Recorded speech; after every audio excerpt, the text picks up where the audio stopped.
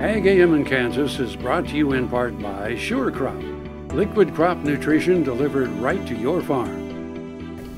Good morning and welcome to Farm Factor on Ag AM in Kansas. My name is Conrad Cabas.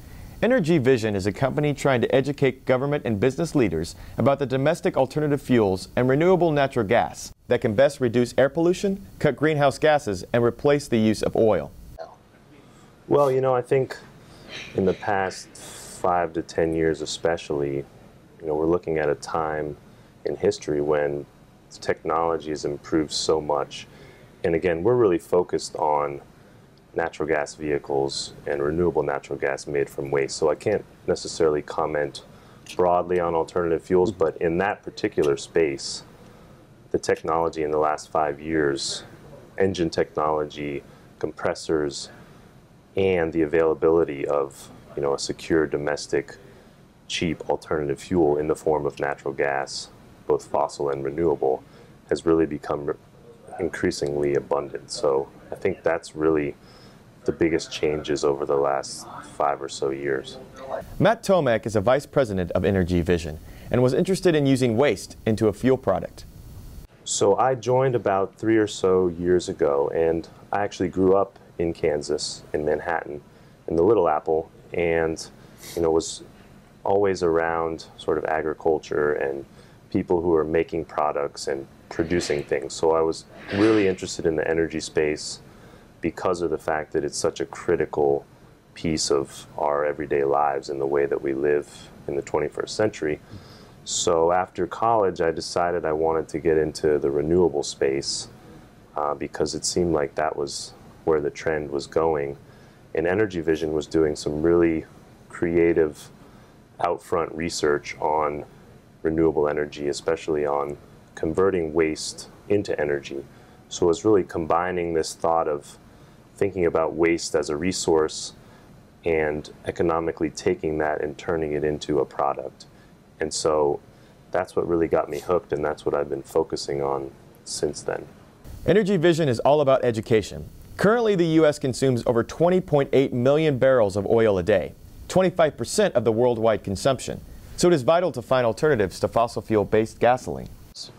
Yes, so we are an environmental organization, a 501c3 nonprofit, and we're focused on first research. So we've looked at a number of different alternative fuels and which ones are most economically viable.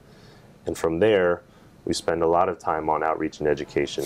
So we do workshops with the Department of Energy, has a Clean Cities Coalition, and they have different groups throughout the country that are really targeted on that specific region. So Kansas City has its own Clean Cities organization that promotes alternative fuels in this market. And so there's about 100 of those groups around the country, and we've worked with a number of them, showing them this new fuel source, talking about all the opportunities and obstacles that exist in bringing renewable gas to their market. Energy Vision just came out with a report on renewable energy sources that consumers can read and learn about renewable energy. So we actually just came out with a product, a report.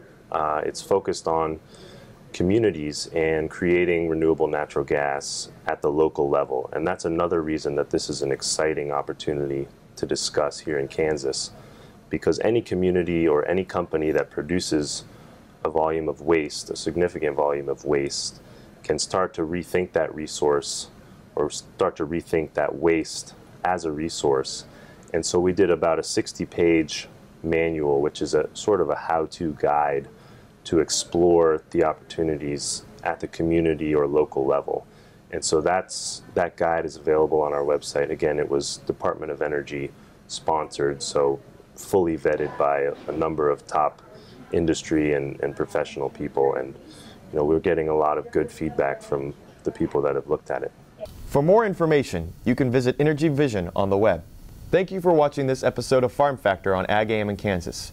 For more of Farm Factor, or if you want to view this program again, visit us on www.agaminkansas.com/Farm Factor, or you can like us on Facebook and follow us on Twitter. Again, thank you for watching today's program, and have a good day with good luck. Closed captioning brought to you by Kansas Soybean Commission. The Soybean Checkoff, progress powered by Kansas farmers.